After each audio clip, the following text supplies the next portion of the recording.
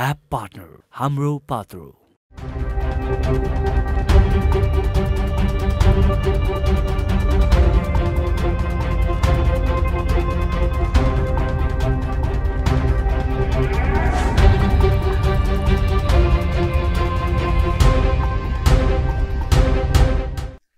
नमस्कार, सत्य संवादमा म यहाँहरूलाई हार्दिक स्वागत गर्दछु। जिब्राम भण्डारी। आज यहाँहरू सामुन्ने उपस्थित हुनुहुन्छ धनराज गुरुङ, नेपाली कांग्रेसका उपसभापति हुनुहुन्छ, स्याङ्जा 2 बाट निर्वाचित प्रतिनिधि सभा सदस्य। आज म उहाँसँग सत्यको निकट पुग्ने गरी संवाद गर्ने मेरो प्रयत्न रहनेछ।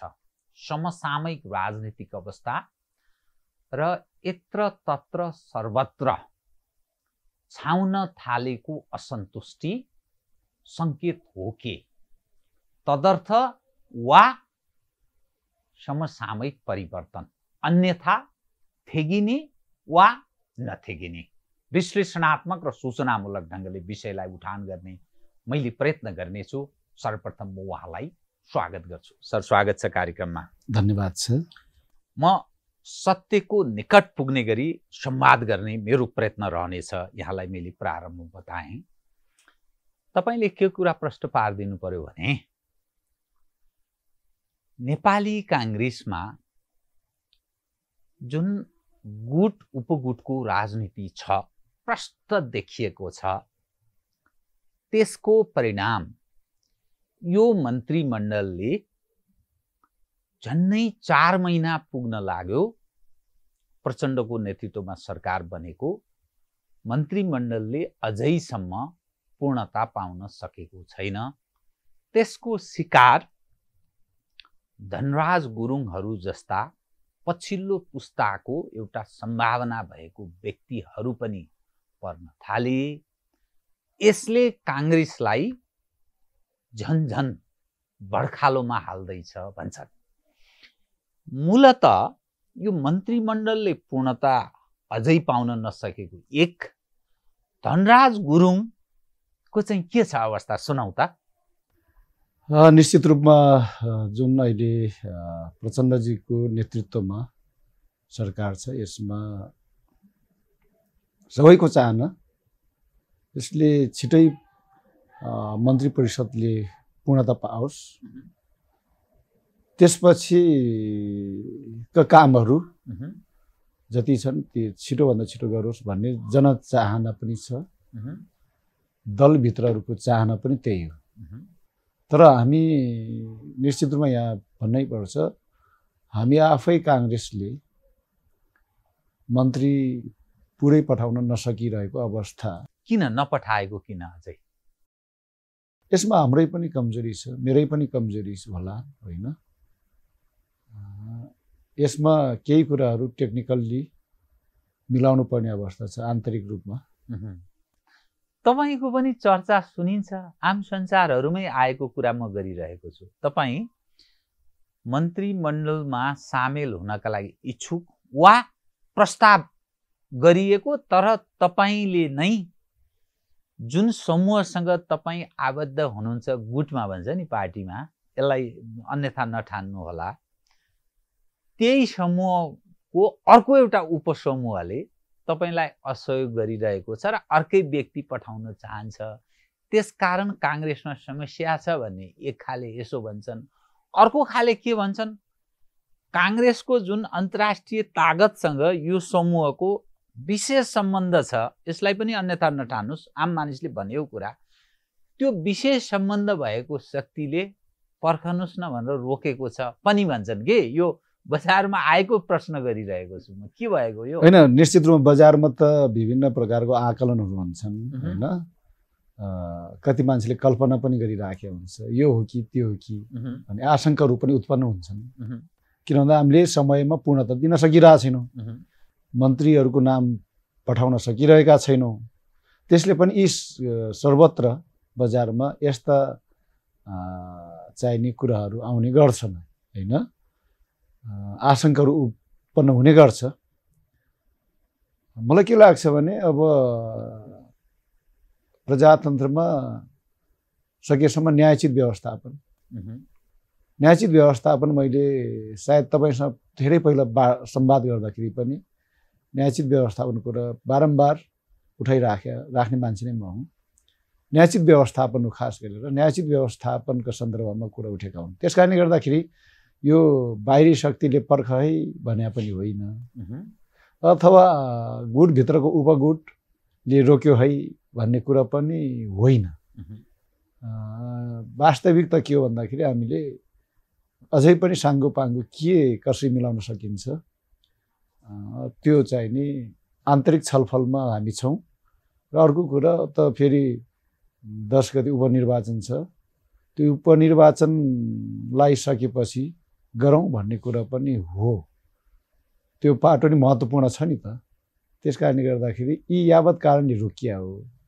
अझै पछिल्लो समय त यो उपनिर्वाचनलाई नै प्रभाव पार्ने गरेर किन विस्तार गर्नु पर्यो, यत्रो समय त हामीले गरेनौँ भनेपछि अब किन हतार गर्नु भन्ने कुरा हो। तपाईलाई शेरबहादुरजीले तपाईँ पनि सामेल हुनुहुन्छ प्रचण्ड नेतृत्वको सरकारमा केही भनिएको छ? उहाँ पार्टी सभापति हुनुहुन्छ, म उपसभापति छु हैन। सभापति र उपसभापति बिचमा संवाद नहुने कुरै भएन। यस सन्दर्भमा पनि कुरा भएको छ, सदीजुगसँग पनि कुरा भएको छ र यस सन्दर्भमा मन्त्रीमण्डलमा समाहित सन्दर्भहरू समग्र सन्दर्भमा कुरा भएको छ। के भन्छन् भने नि आम सञ्चारमा आएकै कुरा हो, शेखर कोइराला र गगन थापा समूह भन्छ। तपाईँ पार्टीको उपसभापति दोस्रो व्यक्ति हुनुहुन्छ। सभापति शेरबहादुर देउवा, पूर्णबहादुर खड्का र तपाईँ पार्टीको उपसभापति हो। यो के भनेको यो समूह गुट उपगुट अनि त्यो भित्र उपसभापति रहने यो के अलि बुझाइदिनुस् न मलाई। आम सञ्चारमा आयो होइन, यो चाहिँ नि जसले लेखिराखेको छ यो उसैलाई सोध्नु पर्ने भयो। वास्तव मैले नि बुझेको छैन यो कुरा। किन भन्दाखेरि हामी महाधिवेशनमा 14औं महाधिवेशनमा शेखर कोइरालाको नेतृत्वमा एउटा प्यानल बन्यो। त्यही प्यानलभित्रबाट म निर्वाचित भएको। प्यानल बन्यो। एकातिर श्रद्धेय सभापति शेरबहादुर देउवाको नेतृत्वमा एउटा प्यानल थियो हैन। अब निर्वाचित भयौँ हामी। त्यसपछि अब शेखर कोइरालाको नेतृत्वमा निर्वाचित भएका साथीहरूले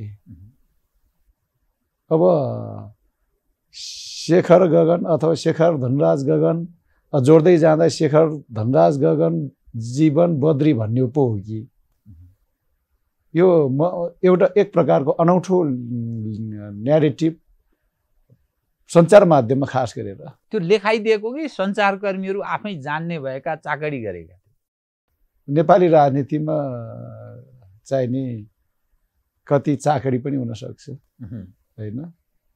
नत्र होइन भने शेखर समूह भन्ने बित्तिकै त समूहकै कुरा गर्दाखेरि त सिद्धिहाल्ने कुरा।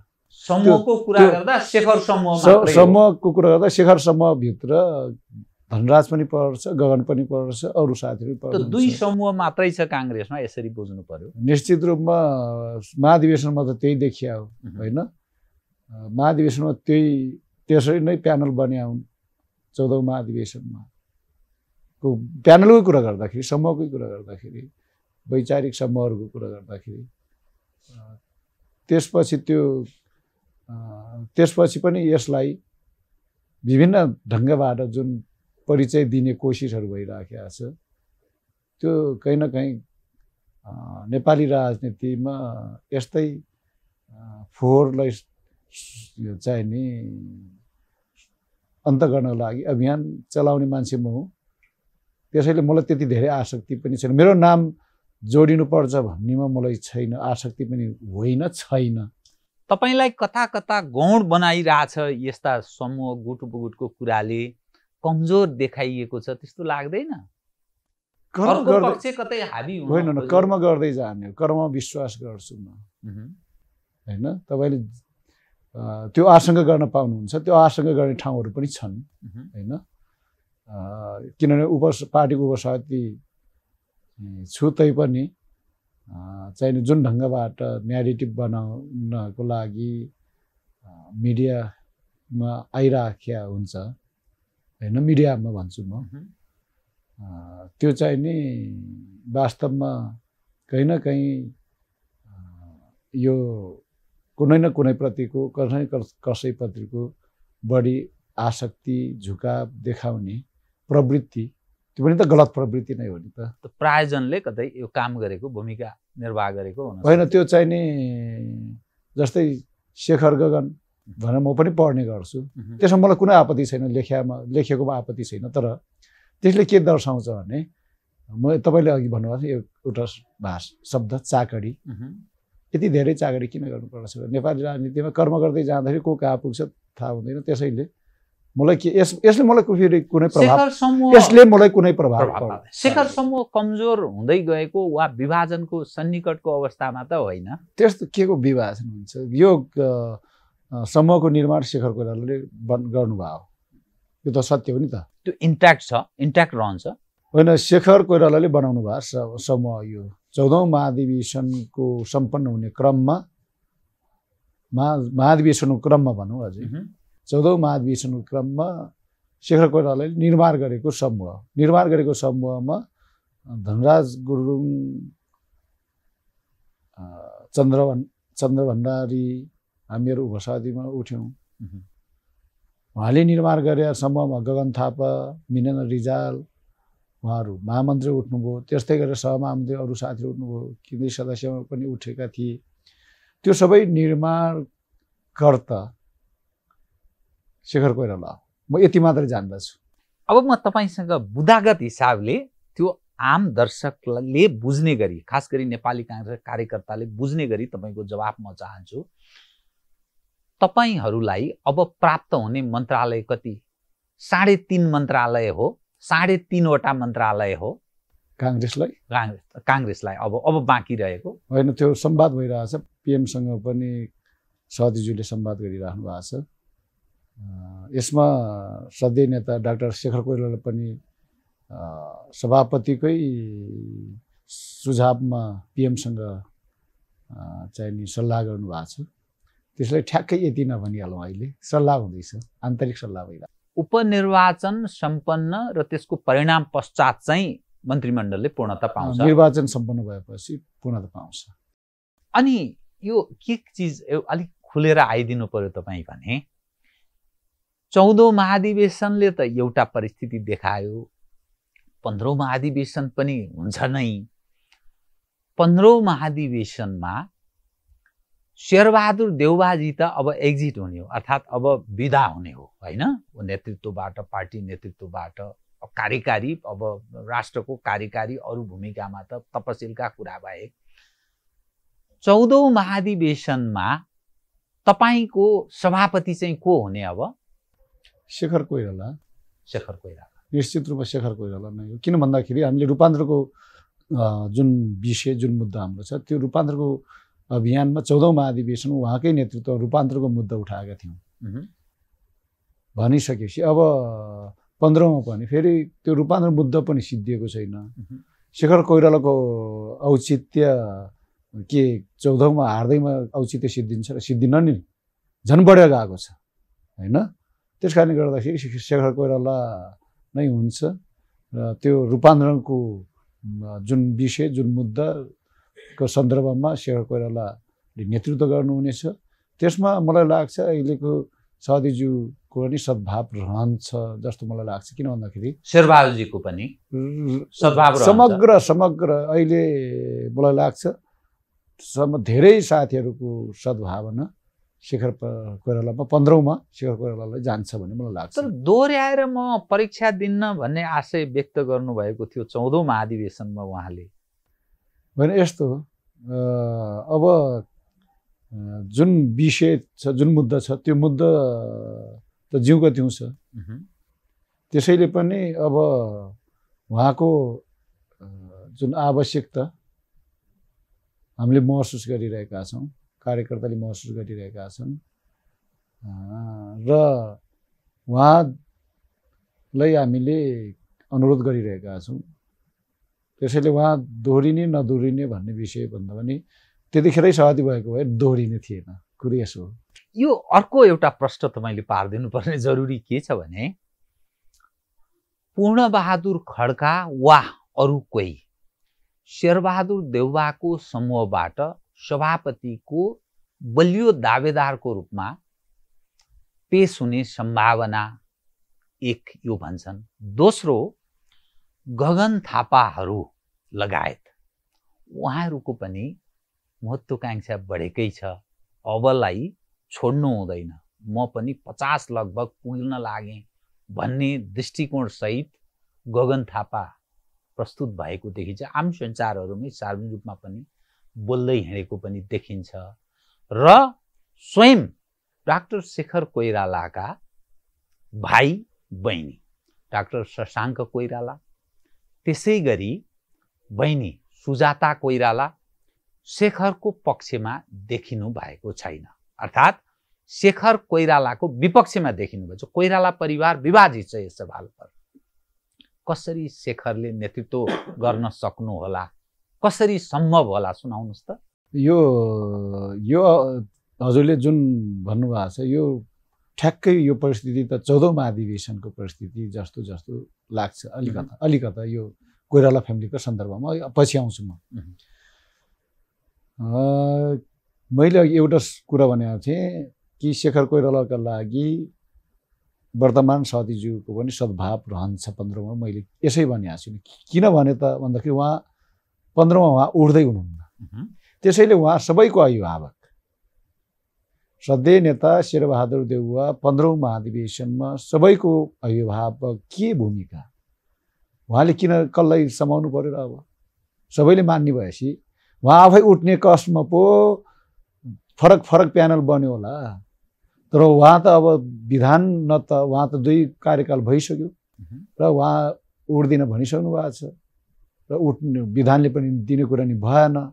त्यसो भइसकेपछि उहाँ सबैको अभिभावक के भूमिकामा रहनुहुन्छ 15औं महाधिवेशनका सन्दर्भमा। त्यसकारणले उहाँ मेरो चाहिँ फल न हो उहाँले त्यसै भनिरहनु पर्छ भन्ने मलाई लाग्दैन हैन।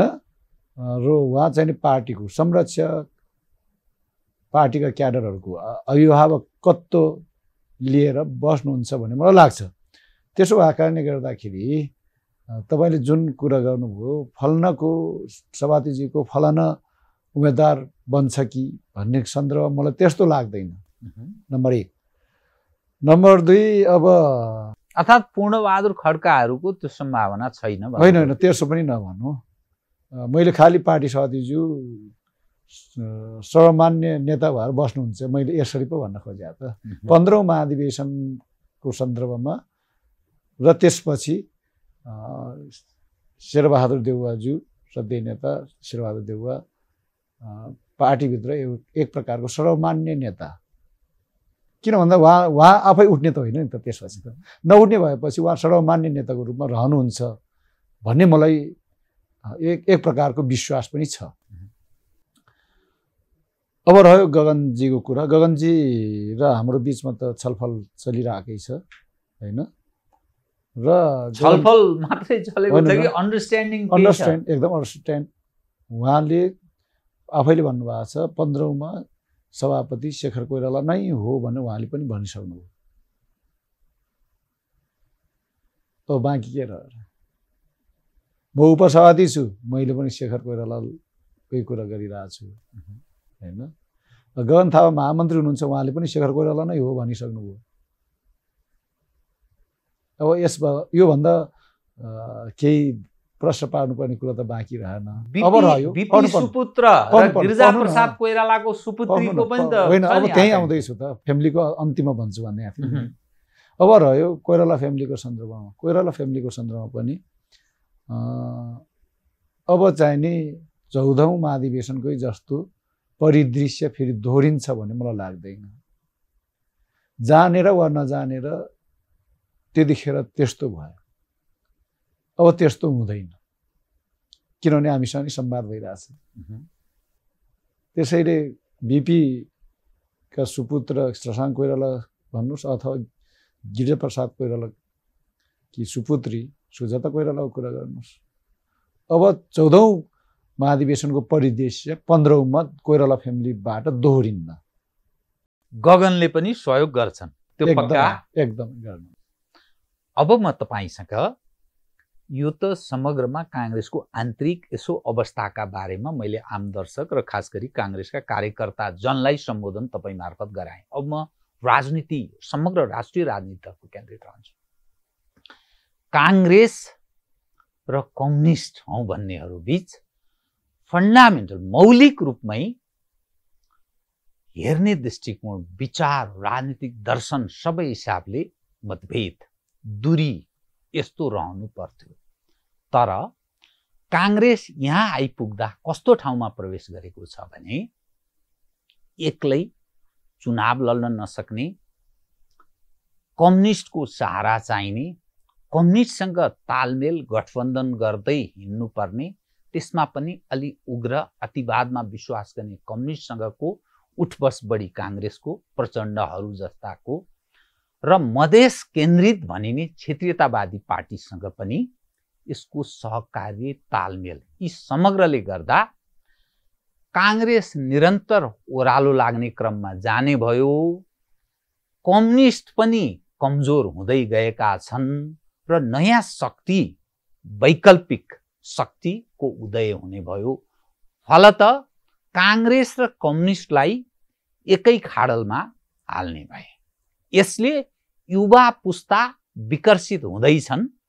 यो कांग्रेसका लागि भोलिका दिन सुदिनमा होइन कुदिनमा परिणत हुनेछ, यसो भन्न थाले। होइन, यो नेपाली राजनीतिलाई समग्रमा बुझ्ने कोसिस भएन भन्ने मलाई लाग्छ।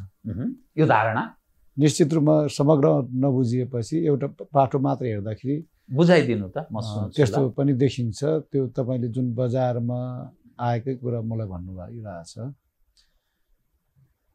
यो वास्तवमा माओवादीलाई शान्ति प्रक्रियामा लिएर नआएको भए आजको नयाँ शक्ति भन्नेहरू त्यसको भूमिका के हुन्थ्यो? प्रश्न यो हो नि। आज कांग्रेसलाई ठाडे हात लगाएर प्रचण्डको पुच्छर बन्यो भन्नेहरूले यो बुझ्नुपर्छ कि यदि यो जुन रक्तपात भइराखेको थियो र सशस्त्र आन्दोलन भइराखेको थियो माओवादी पक्षबाट, दिनदिनै लासहरू बाटोमा देखिनुपर्ने अवस्था देख्न हामी बाध्य हुने अवस्थामा थियौँ। त्यही अवस्थामा भएको भए कांग्रेसले नेतृत्व गरेर शान्ति प्रक्रियामा ल्याएको होइन र त्यही अवस्थामा छोडिदिएको भए न कांग्रेस रहन्थ्यो न कम्युनिस्ट रहन्थ्यो, न यो देशको अवस्था नै कुन अवस्थामा पुग्थ्यो थाहा हुने थिएन। अहिले ठुलो कुरा गरेर हुन्छ, अहिले उफ्रेर हुन्छ कांग्रेस कम्युनिस्टले केही गरेन भनेर भन्छन् नि। लौ त तिनका हैसियत, तिनका औकात त्यत्रो रक्त कुण्डमा डुबेको देशलाई बाहिर निकाल्ने हैसियत हुन्छ? थिएन नि त। त्यो हैसियत भएको त्यो बेलामा शान्ति प्रक्रियामा चाहिने नेतृत्व गरेर गिरिजाप्रसादले नेतृत्व गरेर माओवादी सशस्त्र द्वन्द्वमा चाहिने अगाडि बढिराखेका माओवादीलाई शान्ति प्रक्रियामा लिएर आउँदाखेरि अहिलेका चुरीफुरी गर्नेहरू कुन देशमा गएर कहाँ भाडा मात्दै थिए? प्रश्न यो नि त। यहाँ त कुरा बुझ्न चाहँदैनन् मान्छे, खालि एकरो गाली मात्र गर्दै पुग्ने। यो देश 2052बाट अगाडि हेरौँ, 52 देखि 62-63 सम्म त्यो टाइम स्प्यानलाई हेरौँ न एकपल्ट हामीले निहालेर। के देश छोडेर धेरै युवाहरू पलायन त्यही बेलामा भएको थिएनन्?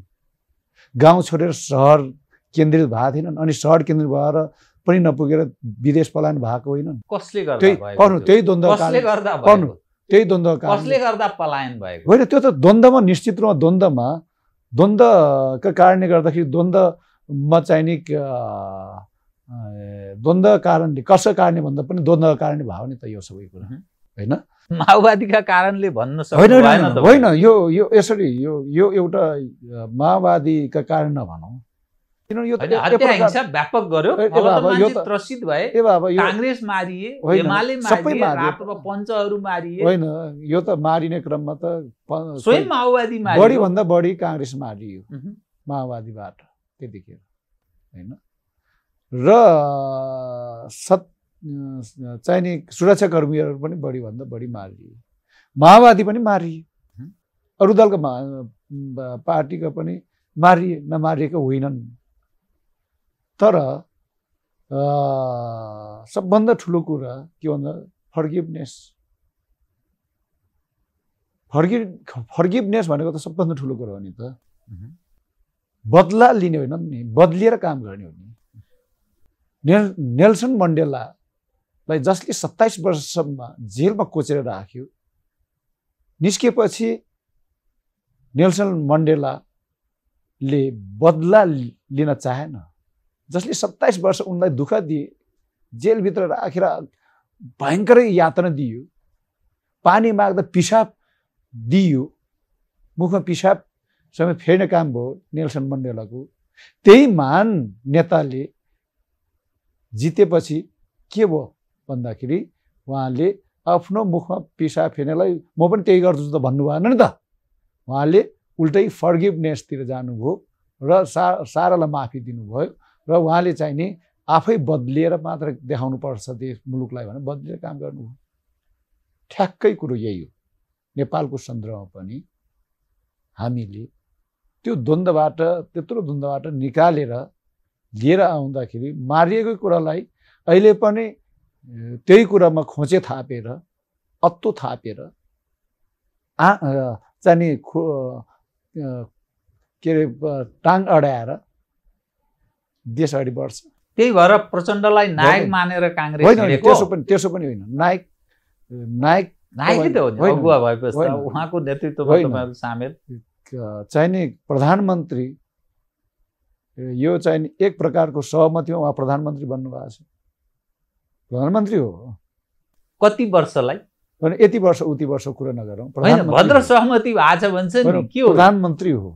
समय आएपछि त्यो सबै कुरा बाहिर डिस्क्लोज भइहाल्छ। तर जनताको पार्टी यति अपारदर्शी हुन मिल्छ? होइन, अपारदर्शी कहाँ छ? होइन, भद्र सहमति, जेन्टलमेन एग्रीमेन्ट भएको छ।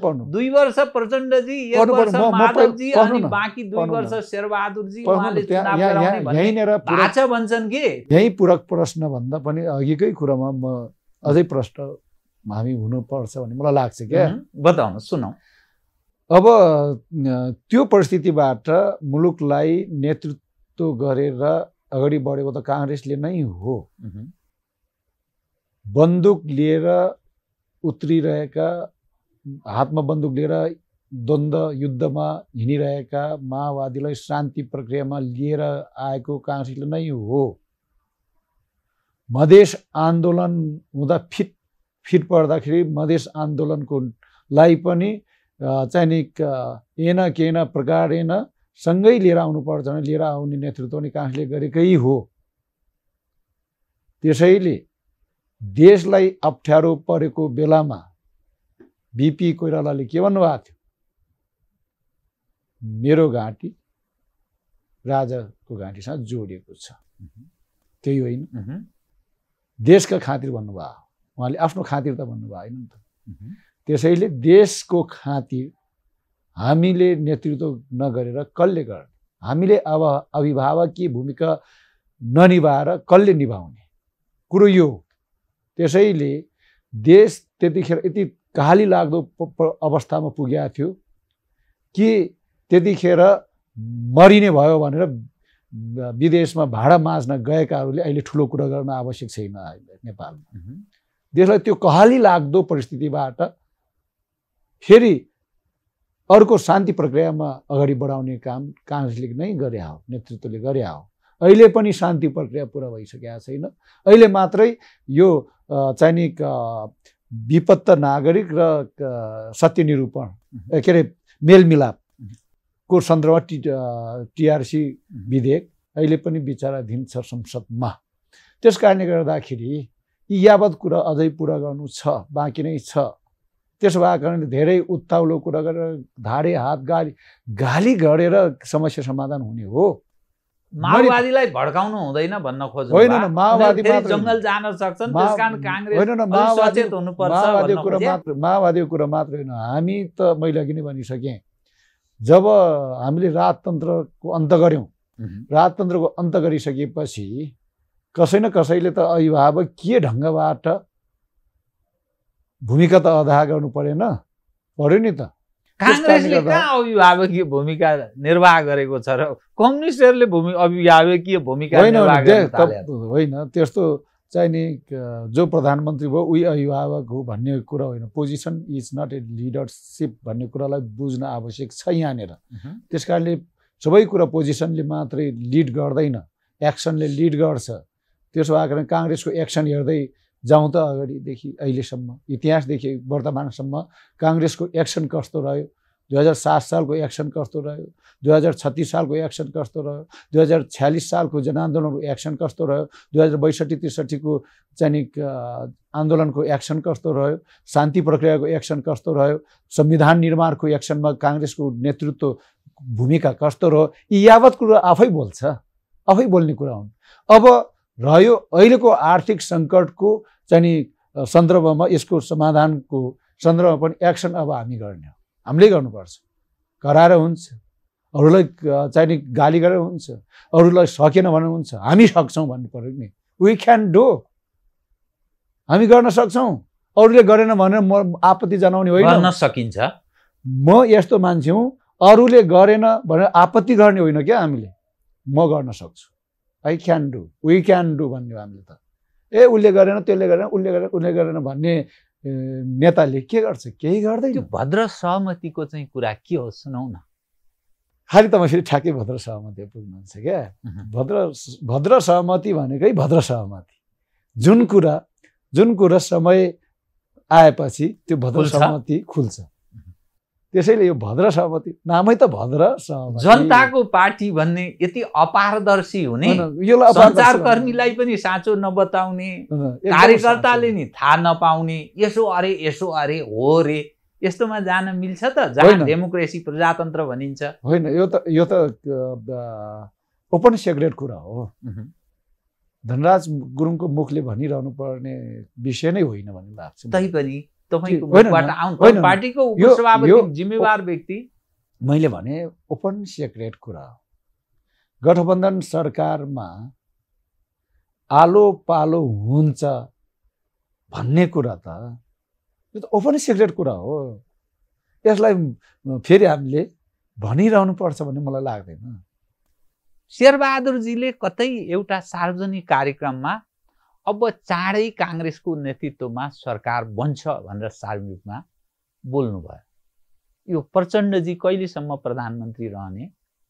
होइन, यो उहाँले भन्न खोज्नु भएको के भने, त्यो कार्यक्रममा म पनि थिएँ।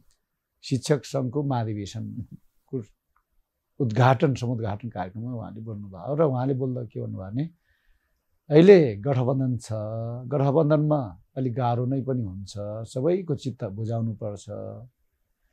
अब कालान्तरमा हाम्रै नेतृत्वमा फेरि सरकार बनिहाल्छ, त्यसैले तपाईँहरू चिन्ता नगर्नुहोस्। यो ढङ्गको उहाँको स्पिच थियो। अब बाहिर आउँदाखेरि एकदम अब छिटै काङ्ग्रेस जानेको नेतृत्व हुने भयो भनेर एक प्रकारले आयो। तर खास कुरो के हो भन्दाखेरि कि अब आत्तिनु पर्दैन। अब हामी गठबन्धनमा हुँदाखेरि अलिकति गाह्रो उकालो त भइहाल्छ, सबै साथीले मौका पाउँदैनन् होइन। फेरि हाम्रै नेतृत्व नि आउँदाखेरि फेरि त्यतिखेर पनि साथीभाइ एकोमोडेसन भइहाल्छ। त्यसै अहिले चिन्ता गर्नु आवश्यक छैन। यो खालको उहाँको स्पिच थियो। प्रचण्डजीलाई 2 वर्ष नै पुरा दिने अनि माधवजीलाई 1 वर्ष पनि दिने हो? होइन, तपाईँले फेरि यो चाहिँ यो ओपन सिक्रेट भएको कुरा ठ्याक्कै अहिले म्याथमेटिकल्ली ट्याक चाहिँ नि कलमै लिएर एकदम जोड घटाउ गर्न, तथापि जनताको पार्टी ठानिनेले त त्यो भन्नुपर्छ नि। होइन, अब यो यसरी नै चाहिँ नि ठ्याक्कै क्याटेगोरिकल्ली होइन, यो चाहिँ नभनौँ अहिले। तर ओपन सिक्रेट कुरा हो। तपाईँको कुरा पनि सत्यता हुन सक्छ नि त। सिद्धान्त त तपाईँ कम्युनिस्टसँगको सहकार्यको विपक्षमा पहिली धारणा राख्नुहुन्थ्यो, तर अहिले अलि तपाईँको लवज परिवर्तन भएको जस्तो देखियो। के मन्त्री हुने तयारी भएर हो? एकदमै यो गलत बुझाइ भयो कि जस्तो मलाई लाग्यो, माफ गर्नु होला। किन भन्दाखेरि मैले मेरो अहिले पनि एउटा कुरा के भन्दा व्यक्तिगत रूपमा कि संसदीय पद्धतिमा चुनाव आफ्नो किन घोषणापत्र लेख्ने, मेरो अहिले पनि त्यही हो, घोषणापत्र लेखेर जनता बीचमा जाने होइन। त्यसपछि हङ पार्लिमेन्ट बनेको अवस्थामा हाम्रो संविधानले के भन्छ भन्दाखेरि यदि बहुमत आइहाल्यो भने त कुरो सिद्धिहाल्यो होइन। संविधानको धारा 76(1) बमोजिम बनिहाल्यो सरकार, नत्र होइन भने धारा 76(2) मा जानु पर्यो। त्यो भनेको फेरि अरू दल पनि मिलेर जाऊ भने न हो। हामी त अहिले त ठ्याक्कै हङ पार्लिमेन्टमा छौँ नि त। हङ पार्लिमेन्ट भनेकै गठबन्धनको सरकार बनाऊ भने हो। गठबन्धनको सरकार बनाउन पनि सकिएन र उपधारा 3 मा गयौँ र अल्पमतको सरकार बन्यौँ र त्यस अल्पमतको सरकारले विश्वास मत ल्याउन सकेन भने त्यसपछि त फेरि मध्यवर्ती हुनुपर्छ 76(3). त्यसकारणले गर्दाखेरि त्यो बाटोतिर जानुभन्दा हङ पार्लिमेन्टको पुरै उपयोग 5 वर्षसम्म पुरै उपयोग गर्नका लागि त मिल्नु परेन र। अनि त्यो मिल्ने कुरालाई धनराज गुरुङले जाबो एउटा मन्त्रीको आसक्तिसँग जोड्न मिल्छ? आसक्ति भयो भन्न मिल्ला र? मिल्दैन नि त। के योग्यता पुग्या होइन धनराज गुरुङको? काङ्ग्रेसको केन्द्रीय उपसभापतिले एउटा मन्त्री बन्ने योग्यता पुग्दैन होला। त्यसकारण यसलाई यो मेरो विचारसँग जोड्नु भएन। म लतपतिएको छैन, किन भन्दाखेरि पुरानै अडानमा हुनु होइन। दुईटै कुरा मैले भने, एउटा कुरा त जनता बीचमा जाँदाखेरि वास्तवमा हामीले आफ्नो ढङ्गको आफ्नो घोषणापत्र लिएर जाने हो। मलाई मेरो व्यक्तिगत कुरा अहिले पनि त्यही हो। पार्टी एक्लै उठ्ने हिम्मत गर्नुपर्छ, गठबन्धन तालमेल होइन भन्न खोज्नु। त्यसपछि जब सरकारहरू बनाउने क्रममा एउटा पार्टीको बहुमत नआइसकेपछि त तालमेलको कुरा आइहाल्यो। त्यो त संविधान। यसको अर्थ त संविधानै तपाईहरुले गलत बनाउनु भयो भन्ने अर्थ लाग्यो नि त। समानुपातिको जुन प्रबन्ध छ यो संविधान अन्तर्गत कहिल्यै बहुमत आउन सक्दैन। त्यसकारण यस्तो संविधान काम लाग्दैन भन्छ नि। निश्चित रूपमा कमी कमजोरी त हुन्छ नि। संविधान भनेको कुनै पुराण पनि होइन, कुरान पनि होइन, यो चाहिँ नि बाइबल पनि होइन। यो संशोधन गर्न सकिन्छ नि त। त्यसमा संशोधनीय हो नि त। यो त संशोधन जरुरी छ। यसको अर्थ केही फन्डामेन्टल संशोधन, संविधानमा संशोधन जरुरी छ। केही फन्डामेन्टल कुराहरू बाहेक संशोधन गर्न सकिन्छ। त्यसकारणले गर्दाखेरि यो चुनावी प्रणाली जुन छ, मिश्रित प्रणाली हामीले अपनायौँ। त्यो मिश्रित प्रणालीकै कारणले गर्दा हामी कहीँ न कहीँ यही घन चक्करमा घुमिरहेका छौँ। त्यसैले मलाई त के लाग्छ भने समानुपातिक नगर्ने होइन, गर्ने, तर सिधै चुनाव लड्ने समानुपातिकमा पनि।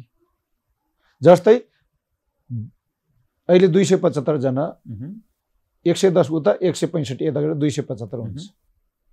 275 को सट्टा 205 गर्ने हो कि अथवा 200? ल एकछिन मानौ, मलाई त अझै घटाउनु पर्छ भन्ने मलाई लाग्छ। यत्रो देश छ, 275 सांसदको संख्या घटाउने, 205 क्षेत्र मात्र बनाऊ। 205 क्षेत्रलाई त्यसपछि 3 ले भाग गरौँ होइन, 1/3 महिला हुन्छ नि त। 3 ले भाग गर्दाखेरि अब झन्डै 69-70 जति होला। त्यो चाहिँ नि महिलाको लागि छुट्याउँ, प्रत्यक्षमै छुट्याइदिउँ। त्यो सिट चाहिँ नि यो पल्ट मानम एकछिन 2084 मा 1/3 सिटमा महिला मात्रै लड्छ। महिलाको गोला थुत्दिने हो। थुत्दाखेरि जुन जुन क्षेत्रमा पर्छ नि, त्यसमा पनि फेरि पूर्ण समानुपातिक। महिलामा पनि कति मधेसी महिला, कति खसारे महिला, कति दलित महिला, कति यो के भन्छ यो जनजाति महिला, सबै छुट्याइदिने। जस्तै थुत्दाखेरि सोलुखुम्बुबाट दलित महिला अथवा मधेसी महिला मानव एकछिन मधेसी महिला पर्यो त्यो सोलुखुम्बु जिल्ला यहाँ त अब हुँदैन भन्न त मिलेन झन् भावना त एकता पनि गर्ने भयो नि त सबै पार्टीले त्यहाँ सोलुखुम्बुबाट त सबै पार्टीले महिला दिनु पर्यो त्यसमा पनि मधेसी महिला दिनु पर्यो हेर्नुहोस् त कस्तो राम्रो हुन्छ मधेसी महिलालाई कसले सबैको प्रतिनिधित्व यस मधेसी महिलालाई कसले भोट हाल्ने भयो त्यहाँको जनजातिले भोट हाल्ने भयो त्यहाँको क्षेत्रीले त्यहाँको बाहुनले भोट हाल्ने भयो नि त त्यो त सुन्दर पक्ष हो नि त यो ढङ्गबाट मैले सोचेको कोही भन्छन् अब पर्नु मलाई यहाँ पुरा गर्न दिनु यसरी गयौँ भने त अन्याय पनि भएन सबैको प्रतिनिधित्व पनि भयो सनुपाति भने छुट्टै ढोका खुला राखेर छुट्टै मैदान बनाउनु परेन त्यही आयो प्रत्यक्ष पनि भयो हङ पार्लिमेन्ट भइरहने जुन चाहिँ अवस्था छ त्यो पनि नहुने भयो एब्सोल्युट बहुमत एउटा पार्टीको आउँछ यो नि त त्यसैले मेरो त अहिले यसमा छलफल साथीभाइसँग मैले चलाइराखेको छु यो ढङ्गबाट गयो भने हामी कतिपय मानिस के भन्छन् भने यदि सुधार गर्ने हो भने यो व्यवस्था बचाउने हो भने प्रत्यक्ष जनताबाट निर्वाचित प्रधानमन्त्री वा जनताबाट निर्वाचित प्रत्यक्ष कार्यकारी राष्ट्रपति यसरी गयो भने चल्ला अन्यथा यो गज्याङ गुजुङ गन्जागोल यसले सफाया गर्छ समाप्त पार्छ यो व्यवस्थालाई पनि सक्छ पार्टीहरू पनि बदनाम हुन्छन् चल्दैन भन्छन् नि त होइन यो त के भन्दाखेरि हामी के भन्छौँ भने आफू ठिक नभएर व्यवस्था सिस्टमलाई गलत भन्छौँ क्या पहिला आफू ठिक हुनु पर्यो नि नेतृत्वको समस्या हो यो तपाईको चाहिने केही धेरै समय भएको छैन नि बेलायतमा यो चाहिँ नि ऋषि सुनक वर्तमान प्रधानमन्त्री एउटा पार्टीमा संलग्न भएको कारणले उहाँलाई पनि चाहिँ नि यो कारबाही हेर्नुहोस् हाम्रो देशमा त जे गरे नि हुने भएर पो त नेताले यो कुरा बुझ्नु आवश्यक छ नेताहरूले यो कुरा बुझ्नु आवश्यक छ नि त कहाँ के गर्ने आफू कल्चर्ड पूर्ण रूपमा संस्कारयुक्त हुनुपर्छ राजनीतिमा संस्कार छुटिएर गयो भने अनि त्यो ब्रह्मलुट गर्ने मात्रै बाँकी रहन्छ कि राजनीति भने अहिले चाहिँ नि संस्कार छुट्टै राखिदिएर नेपाली राजनीति ब्रह्मलुट हो त्यो संस्कारयुक्त राजनीति खोज्नुपर्छ हामीले संस्कारयुक्त राजनीतिलाई अगाडि बढाउनु पर्यो नि त त्यसकारण नै व्यवस्थामाथि प्रश्न उठेको यस तर नेपाली कांग्रेसमा उप तपाईहरु जो गौरव गरिरहनु भएको छ नि तर यो उपनिर्वाचनमा तपाईहरु स्वयं तीनवटा उपनिर्वाचनमा तीनै ठाउँमा उम्मेदवार दिन नसकेको अवस्था छ तपाईसँगै सामेल अर्को पार्टी तपाईको सरकार भन्ने मैले यस मानेमा कि प्रचण्डको नेतृत्वमा छ तर कांग्रेसको महत्त्वपूर्ण भूमिका छ नि त माओवादीले त काई उम्मेदवारै दिन सकेन तीनै क्षेत्रमा कांग्रेस 2 क्षेत्रमा उम्मेदवार छ अर्को क्षेत्र 12 मा उपेन्द्र यादवलाई सघाइरहेको छ नेपाली कांग्रेस मधेसमा उम्मेदवार दिन नसक्ने अवस्थामा पुगेको रहेछ र तपाईहरुबाटै भर्खर अलग भएको तपाईहरुले धेरै सुविधा प्रदान गरेको व्यक्तिसँग लग कामेर 5-7 वटा दलसँग मोर्चा बनाएर तपाईहरु चुनावी मैदानमा हुनुहुन्छ त्यही पनि त्राइमामको अवस्था छ तनहुमा चितवनमा न विगतको इतिहास छ राजनीतिक इतिहास न कुनै अरु थप योगदान त्यस्तो व्यक्तिसँग तपाईहरु त्रसित र मानिसहरु खुल्लम खुल्ला भन्न थाले अब गयो कांग्रेस कम्युनिस्टहरुका दिनहरु क्रमशः जाँदै छन् नयाँ शक्तिहरु उदय हुने भए मधेसमा पनि हो सिके राउतहरुको हाई चर्चा गर्न थाले अब पहाडी क्षेत्रमा शहरी क्षेत्रमा नयाँ शक्तिहरु हुँदा राप्रपाहरुको पनि नयाँ ढङ्गले उदय हुन थालेको छ। त्यसकारण यो सङ्कटमा त काङ्ग्रेस र कम्युनिस्ट गयो, देश सङ्कटमा होइन, काङ्ग्रेस र कम्युनिस्ट चाहिँ सङ्कटमा गयो भन्छन्। यो उपनिर्वाचनको परिणामले त अर्को पहिरो जानेवाला छ। युवा पङ्क्ति काङ्ग्रेस कम्युनिस्टबाट अर्को पहिरो जान्छ, त्यहाँबाट विकसित हुन्छन्, विस्थापित हुन्छन्, यसो भन्छ नि त। होइन, यस्तो छ कुरो के भन्दाखेरि पहिलो कुरो त यो गठबन्धनको सरकारमा हामी छौँ अहिले, गठबन्धनको प्रभाव पर्यो उम्मेदवार दिने क्रममा पनि। गठबन्धनमै रहेको सरकारमै रहेको मित्रले यो ठाउँमा हामीलाई छोडिदिनुहोस् भनेपछि त्यो हामीलाई नैतिक दबाब पर्यो। अर्को कुरा के भन्दाखेरि गठबन्धनमा रहेको माओवादीले दिनै सकेन अथवा समाजवादीले दिनै सकेन भन्ने पनि होइन, उहाँहरूले पनि गठबन्धनमै रहेको कारणले गर्दा एउटा नैतिक दबाबमा पर्नुभयो र नैतिकता देखाएर हामीलाई सघाउने भयो। त्यस कारणले गर्दाखेरि यो गठबन्धनको प्रभाव हो। कोहीसँग लग लग लग लग कामेर हामी एक ठाउँमा भएर लड्न खोज्या होइन, यो गठबन्धनको प्रभाव रह्यो। किन भर्खरै हामीले गठबन्धन गऱ्यौँ नि त, सरकारमा हङ पार्लिमेन्टका कारणले सरकारमा गठबन्धन गऱ्यौँ। सरकारमा गठबन्धन गर्ने तत्कालै फेरि उपनिर्वाचनमा जाँदै गर्दा भर्खरै यता सरकारमा गठबन्धन गर्दैछौँ र अर्कोतर्फ फेरि त्यहाँ चाहिँ जाँदाखेरि यो यहाँको सहिष्णुता त्यहाँको कारणले नबिग्रियोस् भन्ने कुरालाई हामीले प्राथमिकता राख्यौँ, नम्बर 1।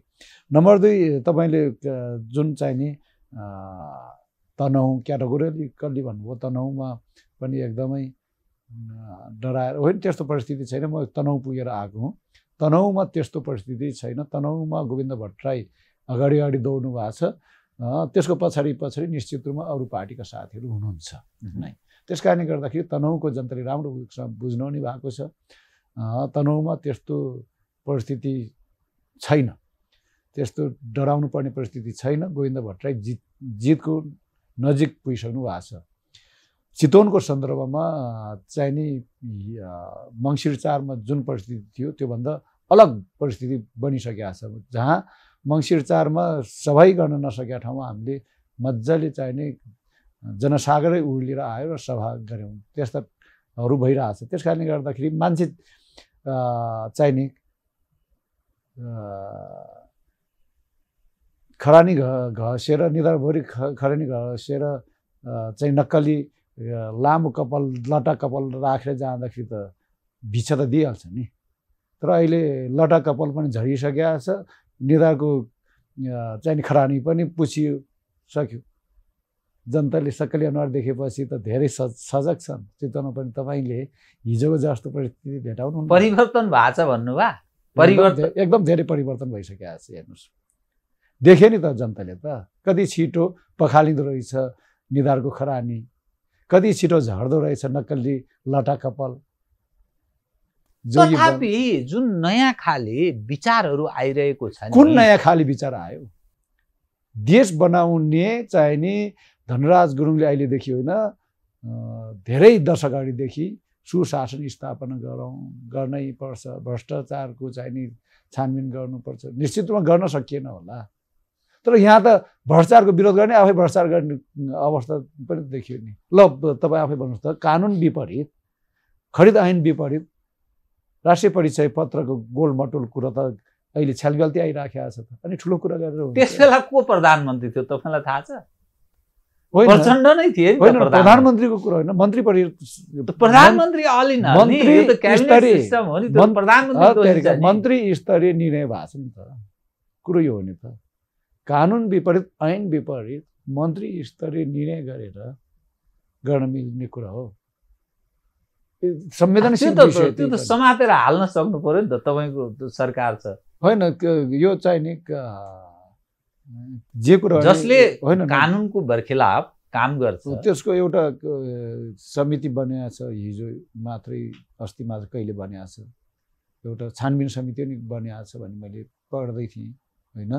त्यस कारणले गर्दाखेरि कानुनभन्दा माथि कोही हुन्न नि, ऐनभन्दा माथि कोही हुन्छ देखियो नि त। त्यस कारणले गर्दाखेरि मैले यति मात्र भन्न खोजेँ कि जुन स्टर्नबाजी गरेर त ए बाबा चाहिँ नि म्याजिसियनले जादुगरले तपाईँ हात यता ल्याउनुहोस् त भनेर एउटा ढुङ्गा राखिदिन्छ, ल मुठी पार्नुहोस् भन्छ, मुठी पार्छ, अनि ल फु गरेर चाहिँ ल खोल्नुहोस् भन्दाखेरि पैसा बनाइदिन्छ नि त।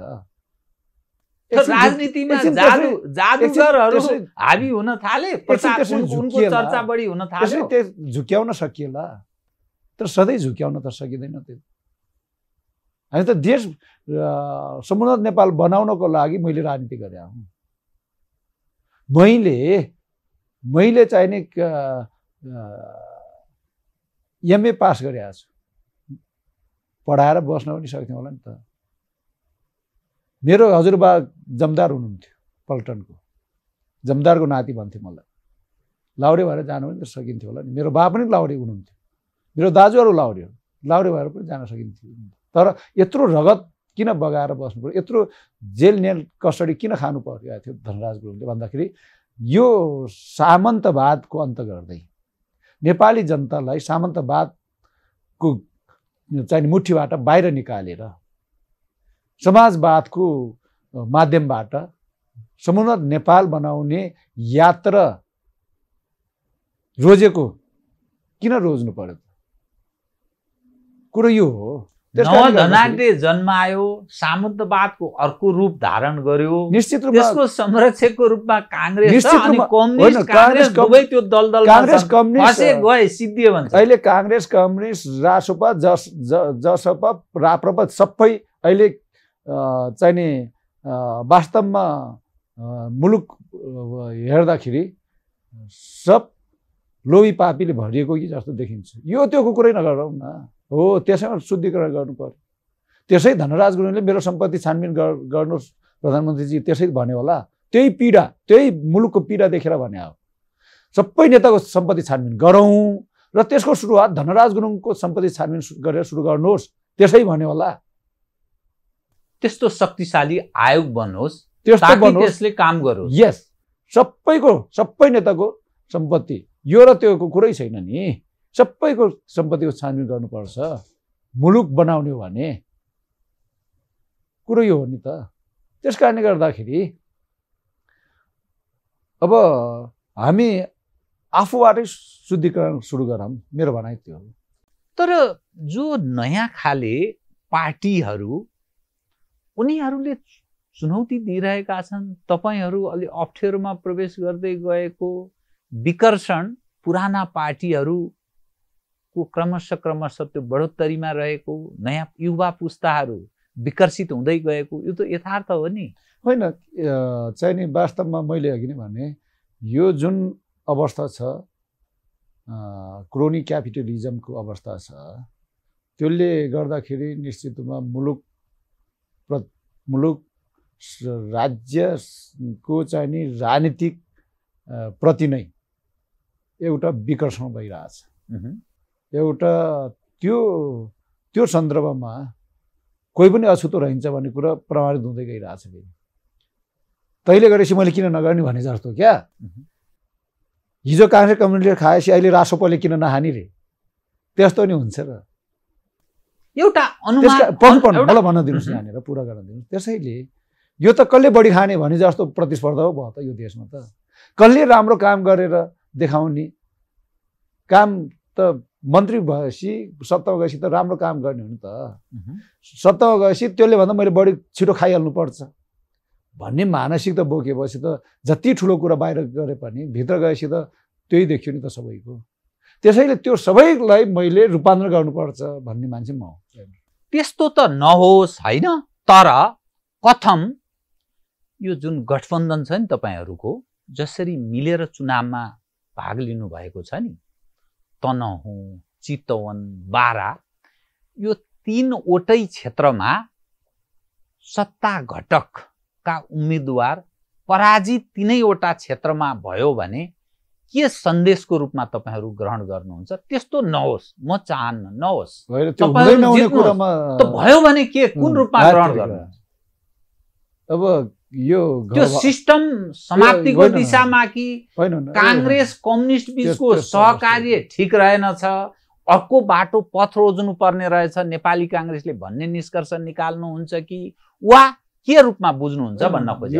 यो यसलाई अब हाइपोथेटिकल कुरामा नजाउँ कृपया गरेर, किन भन्दाखेरि यो यसो भइहाल्यो भने भन्ने हाइपोथेटिकल कुरा गरेर त्यसमा मैले पनि फेरि हाइपोथेटिकल कुरामै गएर त्यसको उत्तर दिनु त्यति उचित नहोला जस्तो मलाई लाग्छ।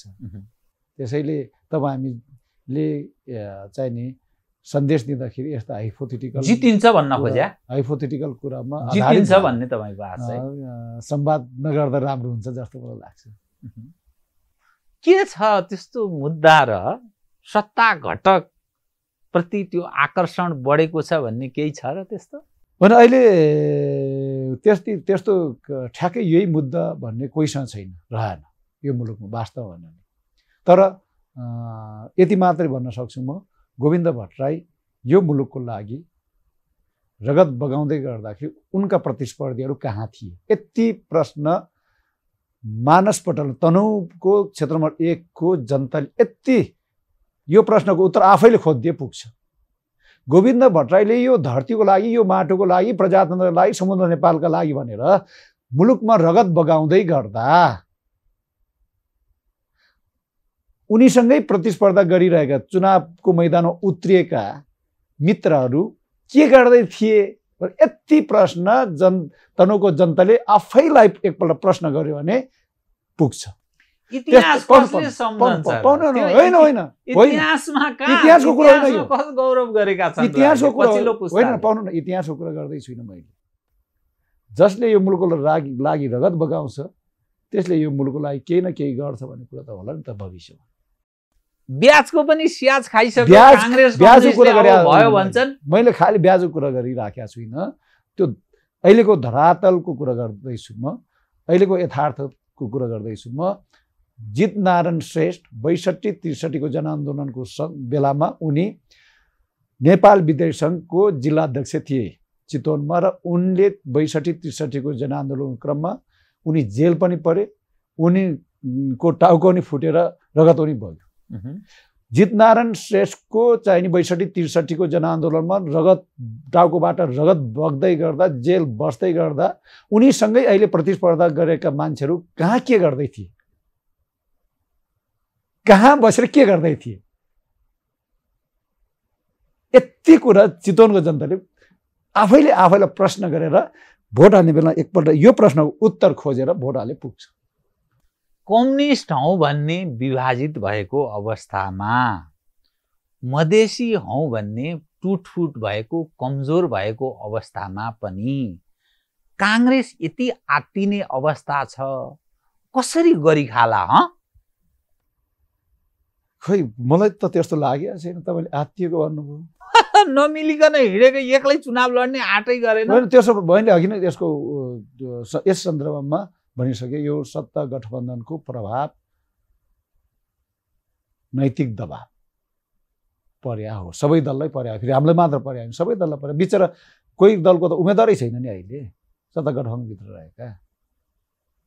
किन भन्दा यो सत्ता गठबन्धनको नैतिक दबाव पर्यो क्या हामी माथि। मैले यो उत्तर दिइसकेँ। त्यसैले यो आत्तिएर लौ न है भने होइन। तपाईहरूलाई जो अलि नयाँ पुस्ता पनि भन्छन् के कतिपयले, त्यो तपाईहरू नयाँ पुस्ता छ नि, कांग्रेसका, एमालेका वा अरूका, यो पुराना नेताहरूसँग विद्रोह गरेर अब चाहिँ भएन है, छोडिदिनुहोस् तपाईहरू, हामी सम्हाल्छौँ, यो चाहिँ आँट गर्नुहुन्न? त्यस्तो होइन, त्यस्तो होइन। तपाईँ छोड्नुहोस्, म गर्छु। बा बुढो हुनुभयो, तपाईँ यो डोकामा बस्नु, म डिलो बाटो फाल्छु भनेर छोरोले बाबुलाई डोका लिएर भिरको टुप्पा पुगे जस्तो कुरा त गर्नु। तदर्थमा चलाउने कुरा आयो तपाईहरुको। त्यसो होइन, अब यथास्थितिले चलाउनु पर्छ, जसरी पनि रोक्नु पर्छ भन्ने कुरा आयो परिवर्तनलाई। धनराज गुरुङले अहिलेसम्म कुनै कार्यकारी पदमा गएको छैन। कार्यकारी पदमा गएपछि देख्नुहुनेछ कसरी चल्नु पर्दो रहेछ भन्ने कुरा एक्सनले देखाउने हो नि त नेताहरूलाई। त एक्सनले नै सबै कुरा बुझाउन सकिन्छ क्या, मुखले त के हो के हो। अब हस्, धन्यवाद छ। यहाँलाई पनि हार्दिक धन्यवाद दिन चाहन्छु। धन्यवाद छ। आदरणीय दर्शकवृन्द, उहाँ हुनुहुन्थ्यो धनराज गुरुङ, नेपाली कांग्रेसका उपसभापति तथा सांसद। सत्यको निकट पुग्ने गरी गरिएको संवाद सत्य संवाद कार्यक्रमबाट बिदा दिनुहोस्। नमस्कार।